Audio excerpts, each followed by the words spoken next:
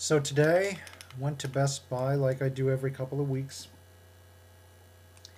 and I saw a number of interesting things, one of which was the Zune HD. It was an interesting experience. Before anybody asks, the Screenflow issue, go see the video, Skype and other VoIP phones, the future of communication or something like that. I can't remember the exact title, but it's the video right below this one. Anyway, Zune HD. Let's see. So, as you can see, we've got our main screen here. The font is nice and big, but do you see that information right under that?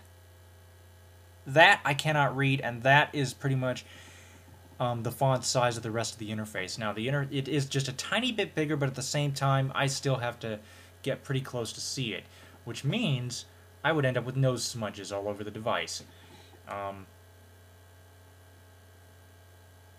So the user interface was a bit of a problem for me. No music on the device. I would tap music and it would basically, there would be nothing there, even though it would still give you the categories. There was one video. This was the video that Microsoft preloaded. There were also a couple of photos that were wallpapers, which I'll admit they looked good, but I do think that the wallpapers that Microsoft chose for the Zune, just my opinion, but I think they're a little bit too radical. They look like something that a hippie would display. No offense to anybody who, anyway. A lot of stuff. Settings. Settings was not available. Music. Oh, we already talked about music. Social was not available. The radio was not available. The marketplace here, that wasn't even listed. The marketplace was not even listed. If I go into other, or excuse me, other, it gave me settings, but most of the settings were cut off. And this podcast, let's see, did podcast? Yeah, podcast was there. Podcast was there, marketplace was not. And most of the settings, like I said, were off limits. And if you're wondering, well, why is that? The reason is because the Zune had never been synchronized to a PC. So how can you truly try out the Zune unless you load some music on there or you have some way of listening to music? For example, and like I said, the marketplace was not even there.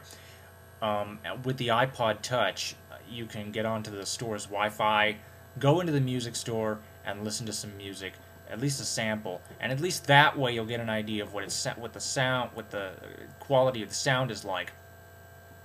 Or you can go into the App Store and browse around and try a free app or two.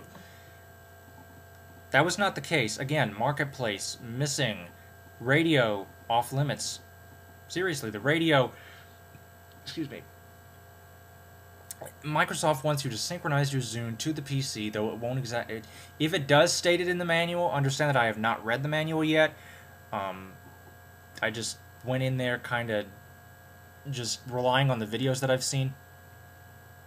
But the radio was off limits. I don't know why. I think that was stupid.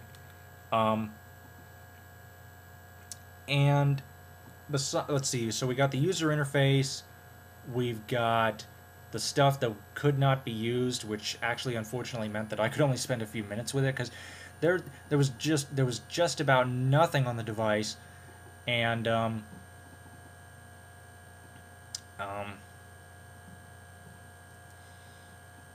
what can you do?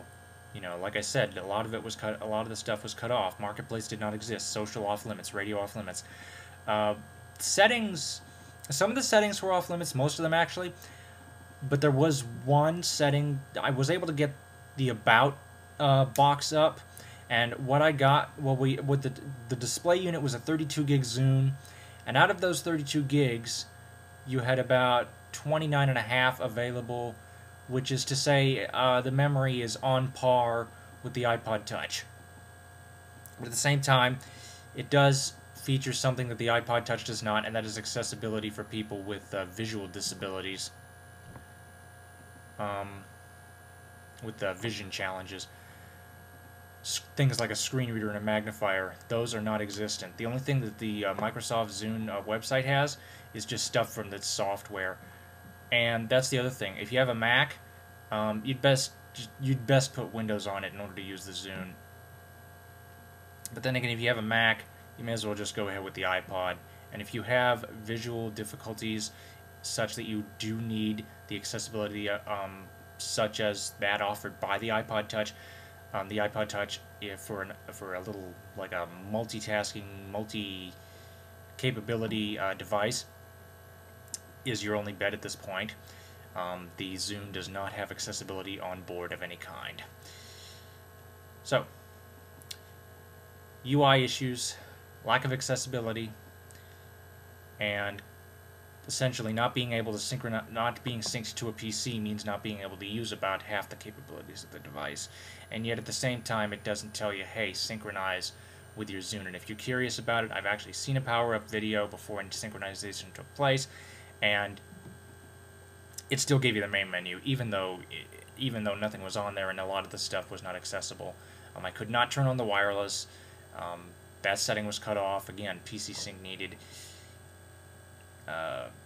Until Microsoft improves actually takes accessibility into their own hands beyond the likes of narrator and well, the magnifier's improved in Windows, but until they can improve narrator and bring that and the magnifier to their little Zune device, like Apple's done with VoiceOver and the Zoom utility on the iPod. They brought that from the Mac over to Mac OS X on the iPod. If they could come up with a little something for Windows CE, because that's this underneath here, this skin, I do believe this is running. I wouldn't be at all surprised. A lot of people are speculating this is running Windows Mobile. I checked Wikipedia. I checked Wikipedia. It's running Windows CE embedded, and until we can get accessibility onto that platform and onto this player, as a result, you've lost me. I'm sorry. My needs are such that I would not be able to use this player on a daily basis. Not necessarily because of the Mac, because I do have Windows on this computer, but it's more of an accessibility issue. So until you guys can improve upon that and make things a little bit more upfront, you can't just say, let's make them power on the device, but they can't use everything until they synchronize with the PC.